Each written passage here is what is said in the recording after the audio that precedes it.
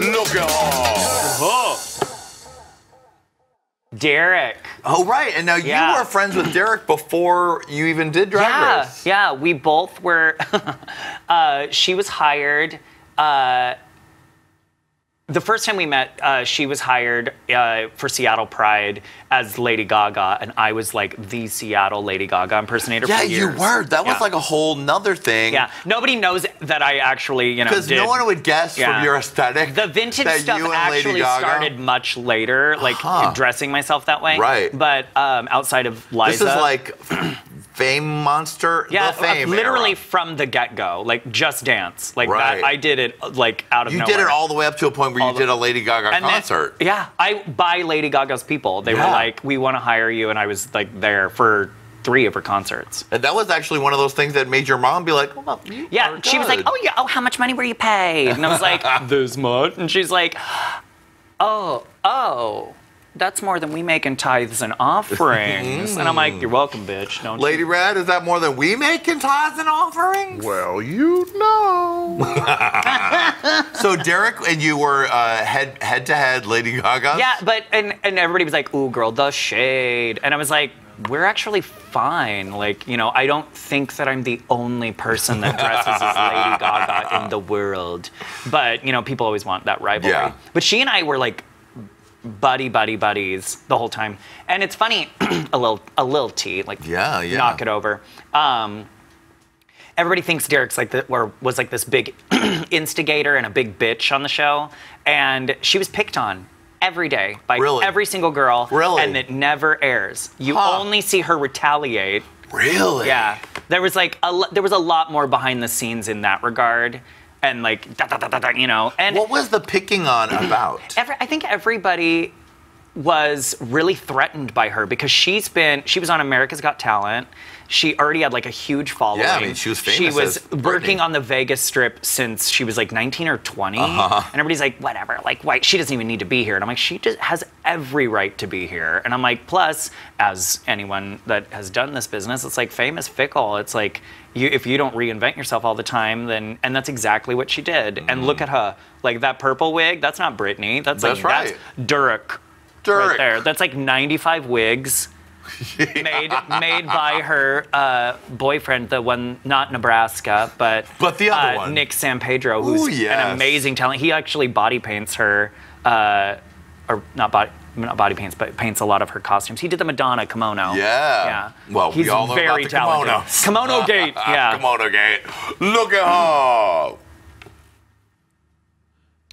Dolly, know you love that Dolly. Your sweet angel Dolly. Your heaven sent Dolly. I literally need and she's here. Oh my! I literally would be like, I would jump on you and like snap your neck and probably bite your throat. Big titties like hers here with Lady Red. Yeah. You're like, but here's Lady Red. But here's Lady Red's tits. That remind you of it. Lady Red does a Dolly impersonation. She does. But she sucked your man's dick. Jolene. Sorry, Jolene. Yeah. She fucked him in the ass. Oh, she's Jolene. Yeah. She's Jolene. Now it's making sense. Oh, Lady Red is like, I will kill you all. For free. You love Dolly Parton. I love Dolly Parton. Another, like, we were allowed to listen to, like, if it wasn't Christian music, it better be Dolly Parton. You know? Yeah. It was, because that's kind of church. Close enough. It's church. And it's funny, because if you listen to, like, Dolly's, like, old stuff from the 60s and 70s, it's, like, talking about an abortion. It's like deep shit. It's like not some like, I'm singing a country song, a big old wig. No, but she's so fucking nice. I've seen her in concert a million times. And I'm going to Dollywood this year. This is the year of Dollywood. Yeah. How fun. Shall we? Yeah. Apparently there's like apparently, like I haven't done my research, there's like a whole like Dolly museum there, and all of her costumes from like way back, the jumpsuits with the camel toe. Oh, my Dolly, dream. Angel and I think that's why I fell in love with Trixie Mattel so much, because I'm like, you are like Dolly, but like fucked up. Dolly wouldn't wear that much eyeliner, but I love you just the same. Yeah, Dolly's my homegirl. Well said. Yeah, it's the only thing in my bedroom is a signed record, the Heartbreaker album of Dolly. Amazing. And it's like my friends will be like, why don't you decorate your room? And I'm like, oh, it is decorated. Like you don't just mar, you know, like Dolly's face. And what goes with Dolly? Nothing. You're welcome. Perfection. A bed. Heaven. Angels. The mirror. Sun. Yeah. Yeah. Look at her. Look at her. Benji cream. Benji cream. You got to rub your Benji cream on yourself and you got a rash. That is one of my favorite outfits that she has. I don't know if she wore it on the show, but it's like a remake of a Bob Mackie design for Mitzi Gaynor. Oh, yeah. And Ben is stupidly smart. Like, if you ever get a chance, go to Seattle and see his Christmas show called Homo for the Holidays. Yeah. Brilliant. It changes every year. He's one of the smartest queens I've ever met. And he can he's so smart and Does he always talented. do it in that voice? No. I mean, that's just the character voice. That's like an interesting thing when you go on Drag Race. Like, if you do your character all the time, it's kind of a hard thing. It is. It's a tug of war. And they're like, we love you. You're perfect. Now change. Right. And you're like, but you brought me here because of this. So I don't understand what you want. And it is a struggle for people that have been doing it for a while. And all queens, every single queen goes in thinking like, oh, I got this in the bag. And you really don't. And I mean, even Bob was sweating in season 8. It's like there were a couple of moments where they were like, Bob, you know? So it was cute. Great. God bless. We have time for one more. Look at her. Look at her. Oh, fuck. Well, there she is. So I hate her. I don't know if you know, she stole my money. Yeah. Bob is honestly like not what people think. I think people, I mean, one, they love the fame, they love the. Bob is a really kind person, and you don't see that as much because it's always like the stage, and it's like, girl, you know, and the big shit, and it's like, Bob is really nice.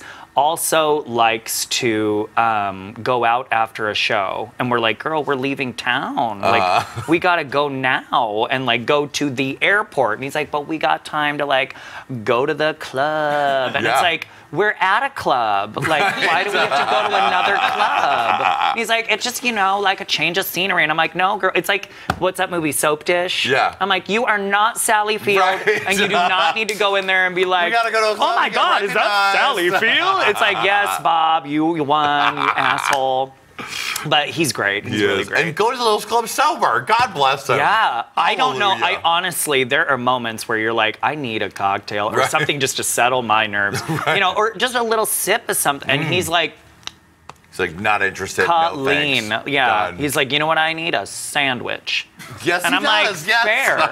Yeah. One thing they didn't air on the show that I kind of wish they did, in our boy confessionals, they were like, what do you think about Bob? And at the time, I mean, you're in the competition and you're not going to say like, I love her. Right. She's a nice person. It's like, nobody wants to hear that. And you're like, I'm here to win, bitch. And I was like, let me do an impersonation of Bob getting out of drag. And the woman, my story producer, fell out of her chair, and the cameraman just like knocked the camera over and was like, "Oh my God! Like, we didn't think you were going to go in." And I was like, "Oh, that wasn't going in. That was just a fact." And on that note, but I love Bob. I love Bob. She has money to do shit. She does. Yeah. She's going to invite me to her birthday party. Robbie, thank you for coming here. We love you. Thanks for having me. We want to come visit you at our place. I'm never there. No. Are you still booking all the girls there? No, not anymore. Let's cut that part out. I'm literally not in town. But my Hard Rock Cafe show is coming back up. So Well, I'll say it again like that. Robbie, thank you for being here. Oh. You're so fun. We got to come visit you at your Hard Rock Cafe show. Yeah, you do. That it's coming sounds back fun. up. It's like the Carol Burnett show, but me. Yay, awesome. Yeah. Thank you, honey. Thank you, Lady Red. Thank you, Adam. And thank all of you for taking the time to look at her. Look at her. Look at her. Look at her. Look at her.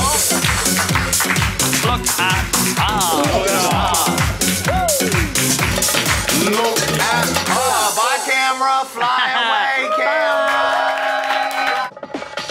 Look at her. Look at her. Look at her.